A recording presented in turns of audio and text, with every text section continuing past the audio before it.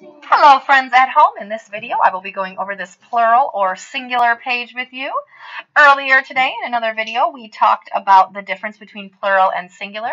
We know that singular means one and we know that plural means more than one. So 2, 3, 4, 5 or 8 million. What we are going to do on this page, the first thing we do is always the same. Take out our pencil and write down our name. Make sure you put your name at the top so we know whose paper it is. And the directions say read each sentence, color an S if the underlined word is singular, and color a P if the underlined word is plural. So the first sentence, who would like to read it? Victoria? The kids went out to play. And kids is the word they have underlined. Victoria, is kids singular, meaning one, or is it plural, meaning more than one? The kids went out to play.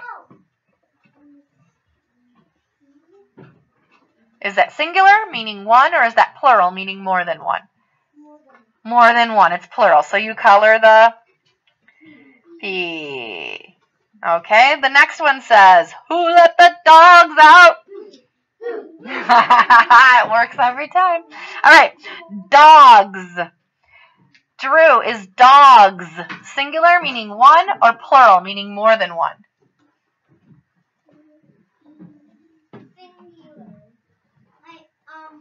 Plural, more than one. Good job. Remember, P means more than one, S means one. Who can read number 3? Isaac? The cat stayed inside. Cat is the underlined word. Is it one cat or more than one cat?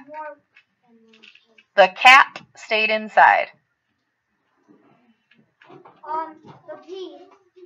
Are we talking about one cat or a bunch of cats? It says a bunch of cats stayed inside? No, what does it say? The cat.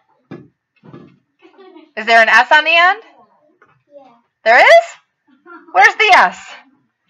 Are you looking at the same word I'm looking at? Right here. C-A-T.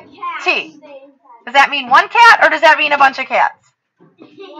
One cat. So it's singular.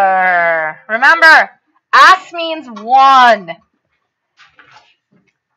P means 2 or more. So 2, 3, 4, 5, 6, 7, 8, 9, 10. You're going to keep going. Keep going. Read the word. If it's one, color an S.